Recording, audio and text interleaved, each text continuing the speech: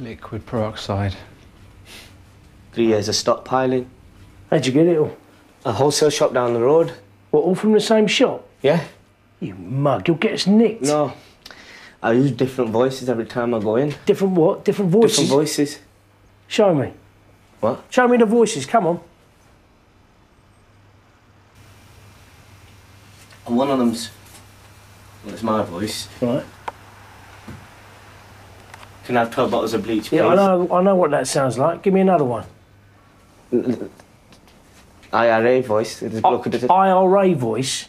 They're terrorists, Faisal. Why do you want to do a terrorist voice? You'll get us nicked. Well, I'll be disguised then, won't I? Yeah, but as a terrorist. Let's hear the voice. Can I have 12 bottles of bleach, please? And then I got one like this as well. Can I have 12 bottles of bleach, please? What's that? It's a woman's voice because it's got the got loads of liquid peroxide, and she probably thought that you would go in there And what? dye her hair or something. And her beard. What? You got a beard?